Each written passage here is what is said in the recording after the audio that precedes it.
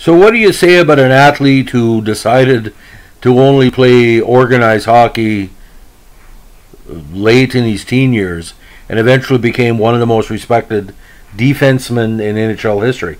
Well, ladies and gentlemen, of course, we're going to talk about the legend Pierre Pilote. Now, Joseph Albert Pierre Paul Pilote, born December 11th, 1931 in Conagami, Quebec, played several key seasons in the NHL.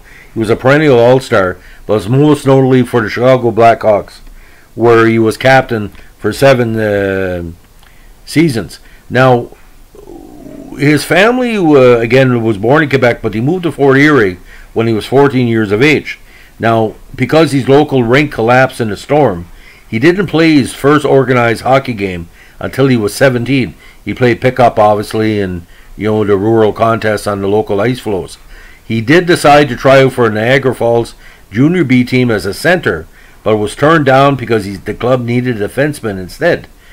Pilote, very determined, he said this in published reports many times, he decided to practice as a defenseman and joined the team the next year.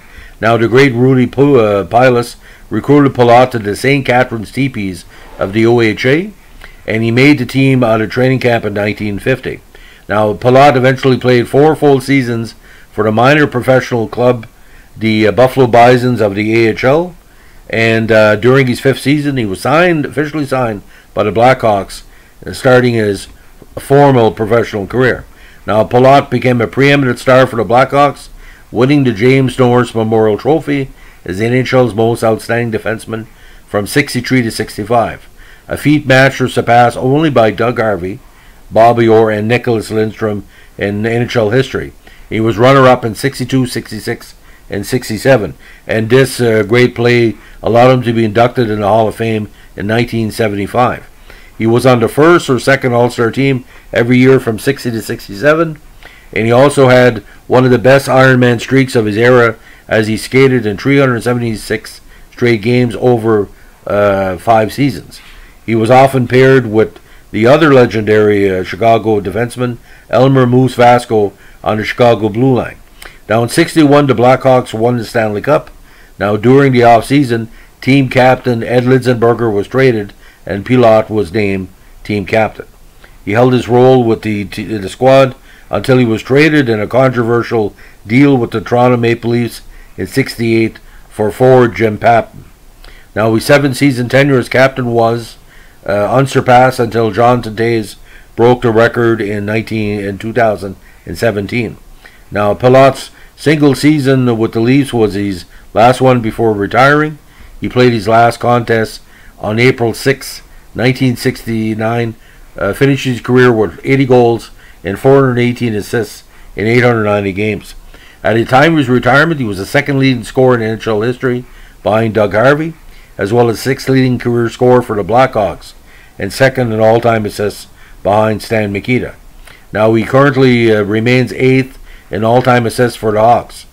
Now, in 1997, more recognition came his way. He was ranked number 59 on the Hockey News' list of the 100 greatest hockey players. Now, on July 18, 2008, the Blackhawks announced that his number 3 jersey, worn by Pilote and Keith Magnuson, would be retired in a joint ceremony. The 6th number so honored by the club. This ceremony was held before the Blackhawks game against the Bruins at the United Center.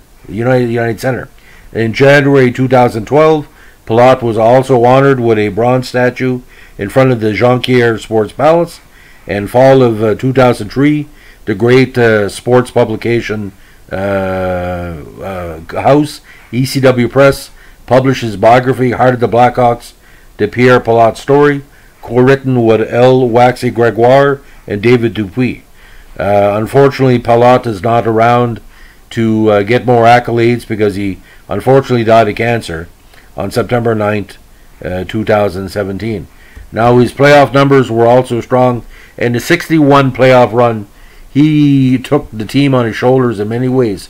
He had 15 points in 12 playoff games, 3 goals and 12 assists, and even in the 62 Cup run, he was also significant with 7 points in 12 games. His big season, of course, his big offensive season was 65, where he had 59 points, including 14 goals in 68 games. So tremendous defensive defenseman, tremendous offensive defenseman when needed, and the respect has been there since the first time it came to note that, you know, he only really was serious about the sport at age 17, and that shows you that's a tremendous result. He could have been great at whatever he chose. I guess he was an all-around natural athlete, and the results prove that. So that's the legend of Pierre Pilote. Please give me a like, comment, or subscribe. Thank you for the support on his podcast channel. And again, this request for our good friend of the channel, Travis Cook. Thank you, Travis, for your input. And thank you to all the other people who have been commenting and suggesting a podcast. We do appreciate it because it's a team effort here as the expansion of the award-winning sports file column that my readers throughout the province and the Maritimes have supported since 1986. So this is just a continuation of the great love of hockey we all share. Have a good day. Bye.